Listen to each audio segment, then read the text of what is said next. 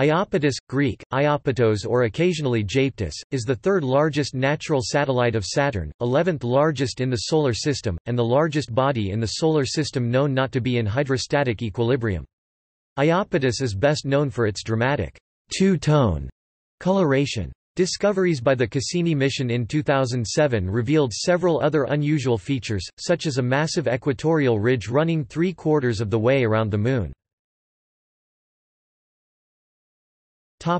Discovery. Iapetus was discovered by Giovanni Domenico Cassini, an Italian astronomer, in October 1671.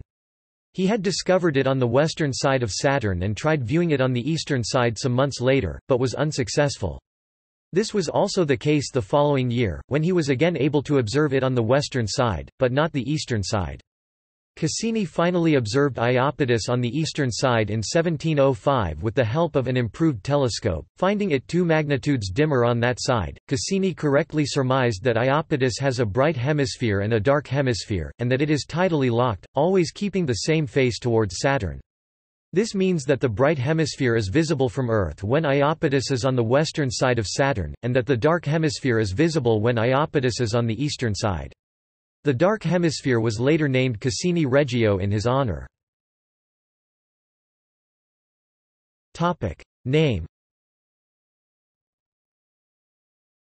Iapetus is named after the Titan Iapetus from Greek mythology. The name was suggested by John Herschel, son of William Herschel, discoverer of Mimas and Enceladus, in his 1847 publication Results of Astronomical Observations Made at the Cape of Good Hope, in which he advocated naming the moons of Saturn after the Titans, brothers and sisters of the Titan Cronus, whom the Romans equated with their god Saturn. When first discovered, Iapetus was among 4 Saturnian moons labeled the Sidera Lodoicea by their discoverer Giovanni Cassini after King Louis XIV. The other 3 were Tethys, Dione and Rhea. However, astronomers fell into the habit of referring to them using Roman numerals, with Iapetus being Saturn V. Once Mimas and Enceladus were discovered in 1789, the numbering scheme was extended and Iapetus became Saturn VII. And with the discovery of Hyperion in 1848, Iapetus became Saturn VIII, which it is still known by today. See naming of natural satellites. Geological features on Iapetus are named after characters and places from the French epic poem The Song of Roland. Examples of names used include the craters Charlemagne and Balagant, and the northern bright region, Ronchevo Terra. The one exception is Cassini Regio, the dark region of Iapetus, named after the region's discoverer, Giovanni Cassini. Orbit. The orbit of Iapetus is somewhat unusual. Although it is Saturn's third largest moon, it orbits much farther from Saturn than the next closest major moon, Titan. It has also the most inclined orbital plane of the regular satellites, only the irregular outer satellites like Phoebe have more inclined orbits. The cause of this is unknown. Because of this distant, inclined orbit, Iapetus is the only large moon from which the rings of Saturn would be clearly visible. From the other inner moons, the rings would be edge-on and difficult to see. From Iapetus, Saturn would appear to be 1 degree 56 in diameter, 4 times the size of the Moon viewed from Earth. Physical characteristics. The low density of Iapetus indicates that it is mostly composed of ice, with only a small, approximately 20% amount of rocky materials. Unlike most of the large moons, its overall shape is neither spherical nor ellipsoid, but has a bulging waistline and squashed poles. Also, its unique equatorial ridge, see below, is so high that it visibly distorts Iapetus's shape even when viewed from a distance. These features often lead it to be characterized as walnut-shaped. Iapetus is heavily cratered, and Cassini images have revealed large impact basins, at least 5 of which are over 350 km wide. The largest, Turgis, has a diameter of 580 km, its rim is extremely steep and includes a scarp about 15 km high. Iapetus is known to support long run-out landslides or stirrstroms, possibly supported by ice sliding. Two-tone coloration. In the 17th century, Giovanni Cassini observed that he could see Iapetus only on the west side of Saturn and never on the east. He correctly deduced that Iapetus is locked in synchronous rotation about Saturn and that one side of Iapetus is darker than the other, conclusions later confirmed by larger telescopes. The difference in coloring between the two Iapetian hemispheres is striking. The leading hemisphere and sides are dark, albedo 0.03 to 0.05 with a slight reddish-brown coloring, while most of the trailing hemisphere and poles are bright, albedo 0.5 to 0.6, almost as bright as Europa. Thus, the apparent magnitude of the trailing hemisphere is around 10.2, whereas that of the leading hemisphere is around 11.9, beyond the capacity of the best telescopes in the 17th century. The pattern of coloration is analogous to a spherical yin-yang symbol or the two sections of a tennis ball. The dark region is named Cassini Regio, and the bright region is divided into Ronchevo Terra north of the equator, and Saragossa Terra south of it. Before optical observations could be made by deep space probes, theories about the reason for this dichotomy included an asteroid shearing off part of the Moon's crust. The original dark material is believed to have come from outside Iapetus, but now it consists principally of lag from the sublimation of ice from the warmer areas of Iapetus's surface.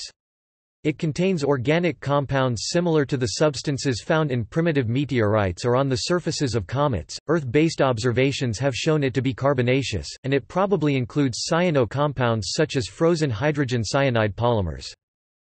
On September 10, 2007, the Cassini orbiter passed within 1,227 kilometers (762 miles) of Iapetus and returned images showing that both hemispheres are heavily cratered.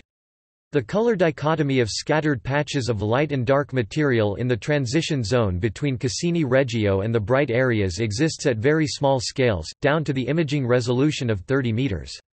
There is dark material filling in low-lying regions, and light material on the weakly illuminated pole-facing slopes of craters, but no shades of gray.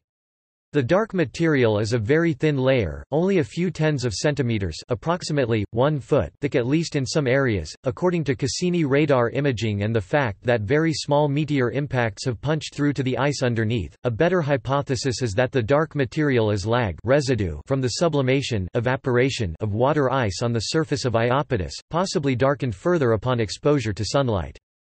Because of its slow rotation of 79 days equal to its revolution and the longest in the Saturnian system, Iapetus would have had the warmest daytime surface temperature and coldest nighttime temperature in the Saturnian system even before the development of the color contrast. Near the equator, heat absorption by the dark material results in a daytime temperatures of 129 K in the dark Cassini Regio compared to 113 K in the bright regions.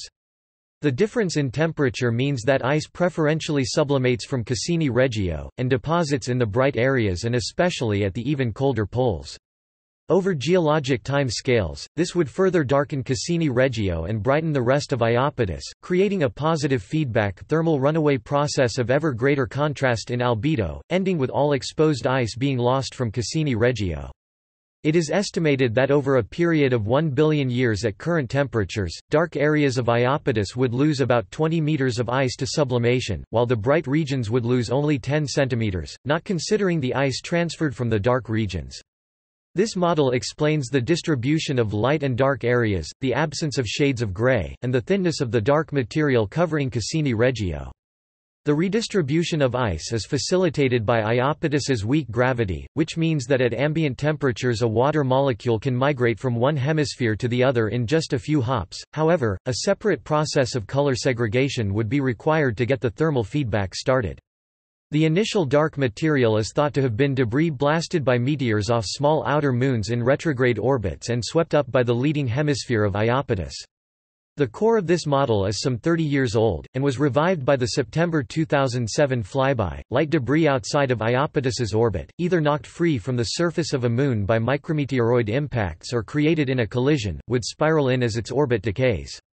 It would have been darkened by exposure to sunlight.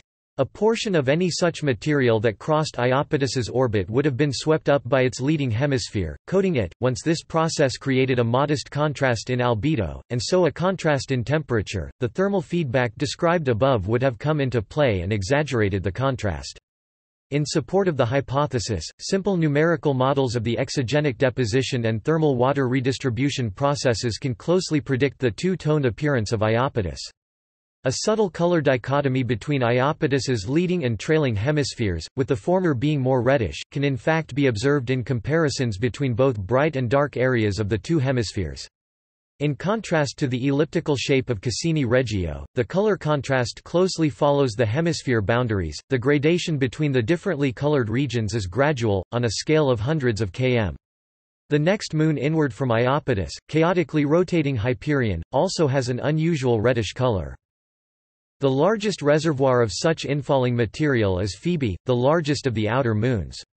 Although Phoebe's composition is closer to that of the bright hemisphere of Iapetus than the dark one, dust from Phoebe would only be needed to establish a contrast in albedo, and presumably would have been largely obscured by later sublimation.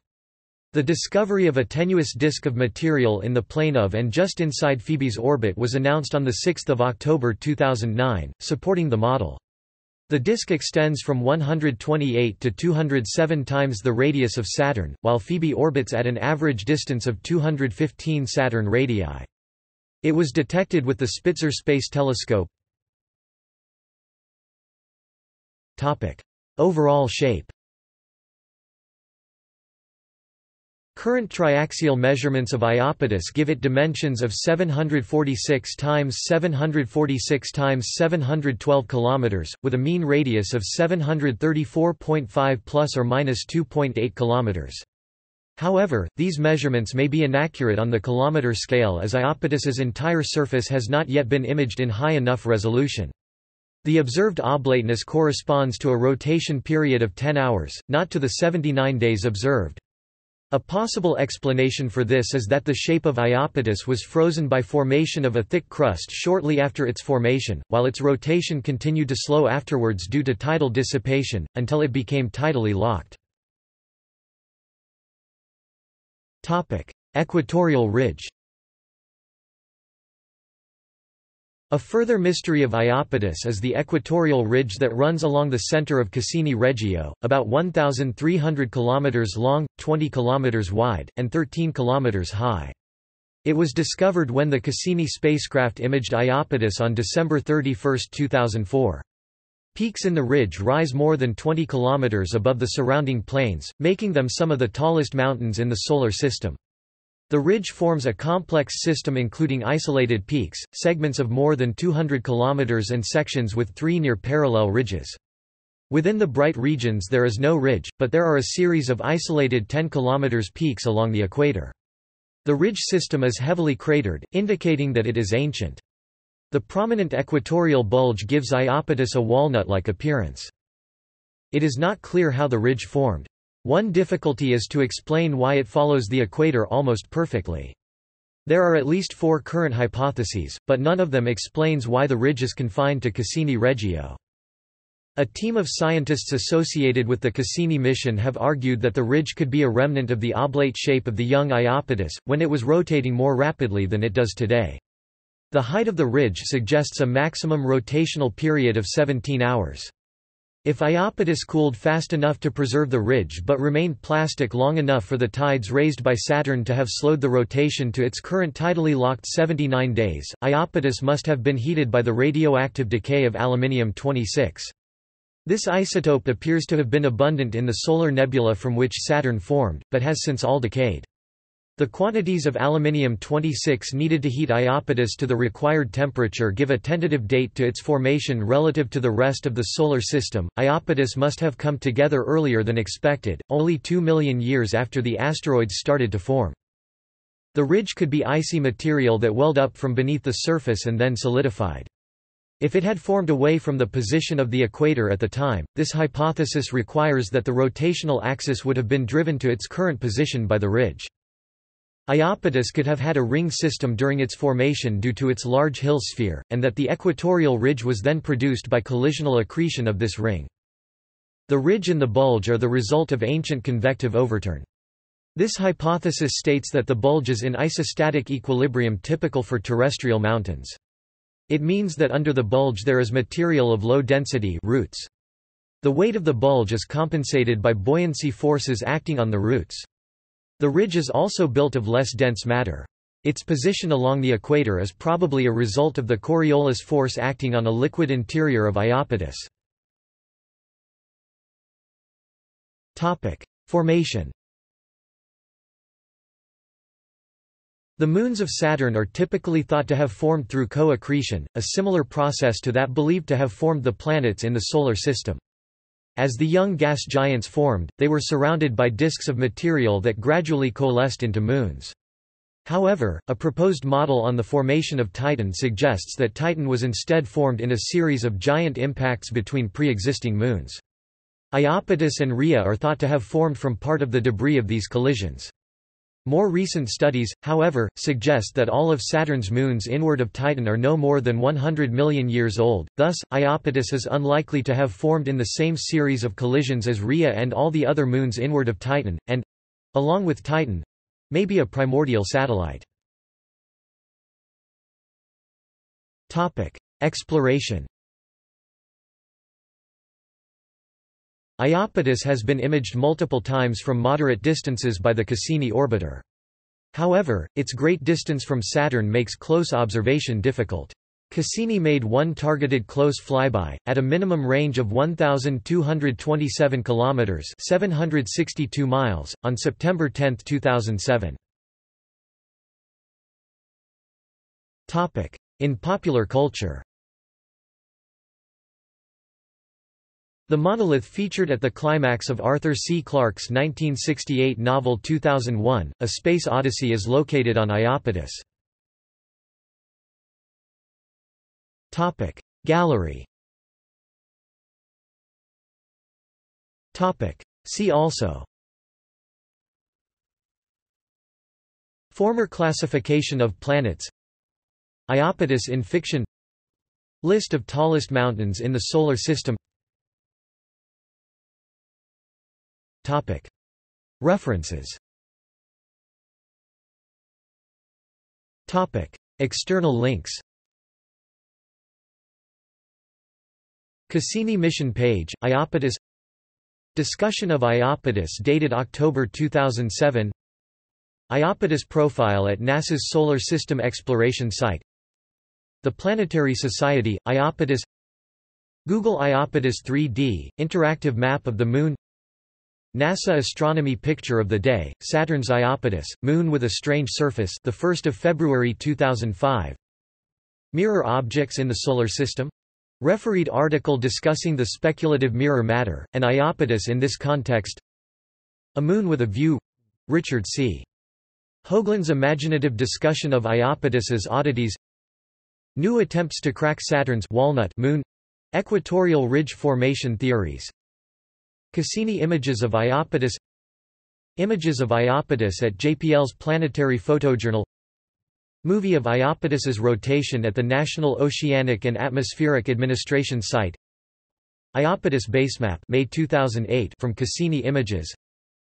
Iapetus Atlas, October 2008, from Cassini Images. Iapetus nomenclature and Iapetus map with feature names from the USGS Planetary Nomenclature page. Flight over Iapetus video.